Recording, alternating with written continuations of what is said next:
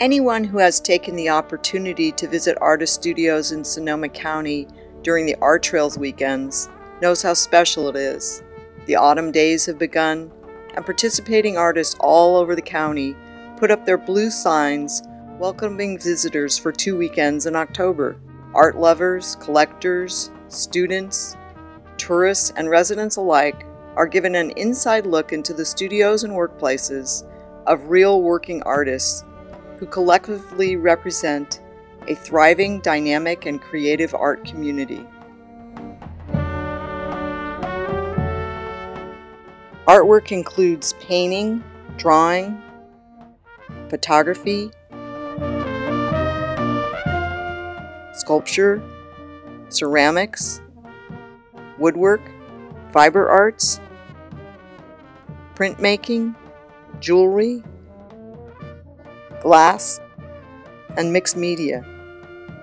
Because ARTrails is self-guided with a beautiful full-color artist directory with map to lead the way, visitors can choose one or more of the county's regions to explore at their own pace. Several preview exhibitions are held, featuring works of art from each of the participating artists. The previews offer an excellent opportunity for visitors to see the wide variety of artwork and plan their studio route. I'm Wendy Brayton, and I'm one of the ARTrail artists, and you're in my studio. And around me are some of my favorite subject matter, which happens to be tractors. I fell in love with painting tractors about 6 years ago. I've been doing them ever since.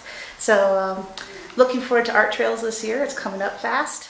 You know, I just love the silhouette. You know, you look at something, a line of a pot, and with pieces like these, they just kind of send me to take a trip. I started working in metal about 20 years ago, and what I like about metal is it's permanent and strong, and I can set up things and subtract from it or add it to it. And in this piece, particularly what I like is I started with the glass that I really like the color, and I like the way it plays with light. I'm Sandra Rubin. I'm one of the ARTrails artists. This is one example of one of my paintings. I'm showing at my home and studio in Sebastopol in rural Sonoma County. I love to paint. I just have to paint. I like to leave things a little incomplete so that people get involved when they look at something and put in their creative participation. I'm Frank Schuler. I'm a sculptor, self-taught.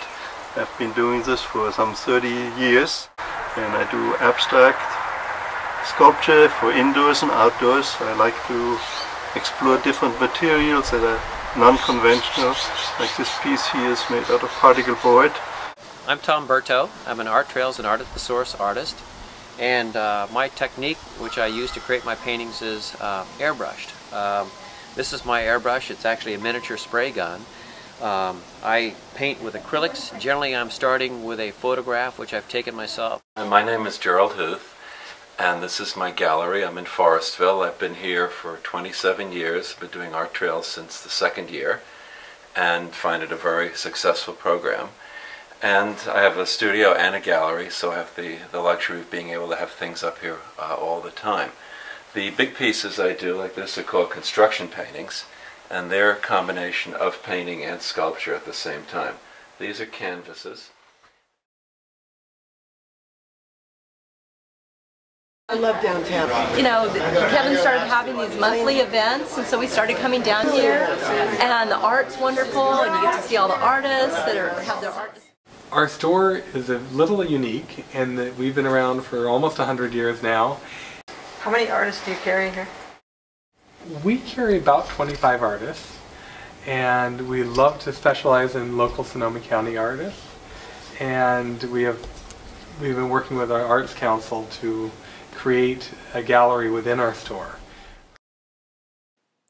With a mission to educate, inspire, and connect, it's no wonder that the fall tradition of ARTrails is now celebrating its 27th year, with its largest number of participating artists yet. As the only juried open studios program in the North Bay, and the one of the oldest in the country, ARTrails remains a respected and esteemed showcase of the region's best artists. See ya on the trail!